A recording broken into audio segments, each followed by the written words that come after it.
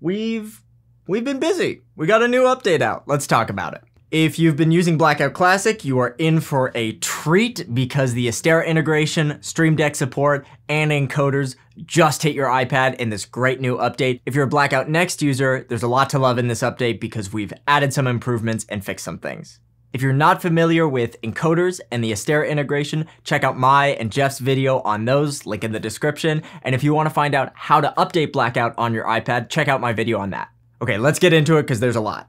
Okay, here we are in my Blackout template, and the first thing I want to show you is you can now batch patch Astera fixtures. If I go to the Astera view state by clicking here, I can actually select all the units here and do assign to patches, and it will ask me for a start fixture here. So here I have 3 tubes, a Titan and a Helios, and they're all 201, and that's not what I want. What I can do is select them, and then do assign to patches, and give them a start fixture. It will automatically give them sequential patches.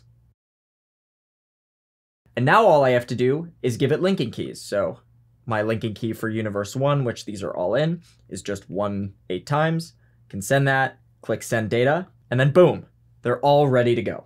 And if you don't believe me, here are those tubes that I just assigned to patches. You can see they are in fact 201 and 202. So if you hate hitting the enter key, but you love sorting Titan tubes, we have brought auto patch for Astera units into Blackout. And just as a reminder, you can of course just assign the patch to 1 tube. So let's say 201 dies, I can select 202 here and assign it the patch of 201. And as another quick tip, if you have a bunch of Astera units paired to your Art7, you can use the syntax 0 through home to select all your Astera units. We've also added this syntax across the command line, so I can type 1 through home to select all my fixtures. Or I can type 201 through home to select all the fixtures 201 and onwards. This works across the app, so I can do syntax like delete, look, 1 through home, enter, and it will delete all my looks. So through home is your shortcut to select everything to the end of a list. We've also implemented filtering for Astera units. So if I go to link status, connect to Astera, and then go to the list of lights for my connected Art7, this is our filter button. And here I have my 2 Titans and 1 Helios. So I can go to a filter and add a preset and name it. We'll call it battery. And I can change my filter to be battery level, and I'll keep it as less than, and let's say 96%, because I can see one of my Titan tubes is at 96 and the rest aren't. So if I save and apply that, these are my Titans that are below whatever battery percentage you put. You can get really advanced with this. You can add multiple filters in one preset, so you could filter all your Titans below 50% and all your Nix bulbs that are a certain firmware, things like that. Okay, moving along, another feature I love is the ability to name sequences right from the record menu. So I can come into groups, select my battery units, click out so they turn off, and I can record a new sequence.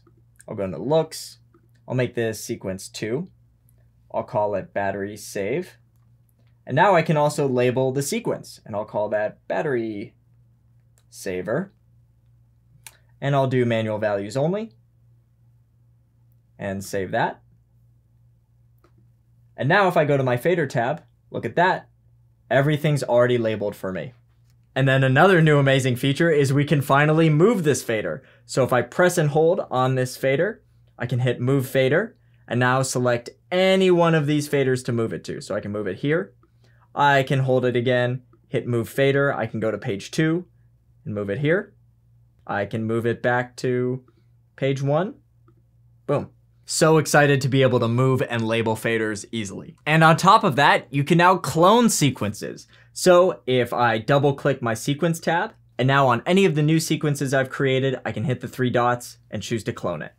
We've also added time and delay support in table view. So here I have a really simple sequence. If I go into table view, I have my Titan tube at 100%, 3200 Kelvin.